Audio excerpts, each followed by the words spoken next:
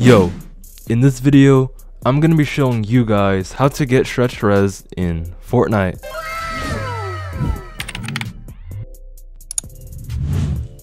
So to get stretched res, you need to be on your desktop.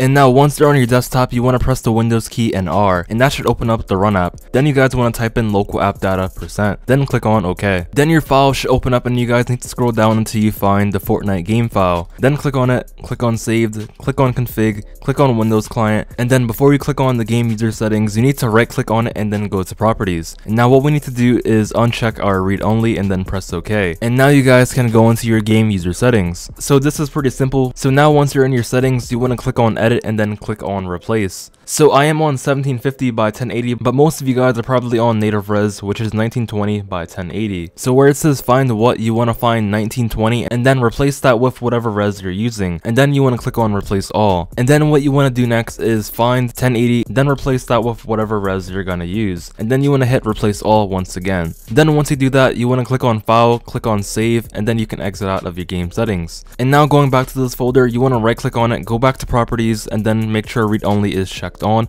and then click on OK. And this is how you get stretch res in Fortnite. So now once you open up Fortnite, you guys can probably see the difference that your game is stretched. So that is all you need to do to get stretch res. You can also make your desktop stretch res if you even want that. I'll put one of the videos in the description where I made a tutorial on how to do that. So this was supposed to be a shorts video, but this video was too long. So this is just gonna be a really short YouTube video. I'm also gonna be posting this on my TikTok where I usually post all of my YouTube shorts anyway. So make sure to follow my TikTok at Witeout. So if this video did help, make sure to leave a like, subscribe if you're new, and use code Witeout. So with that being said, I hope you guys have an amazing day and I'll see you guys in the next video.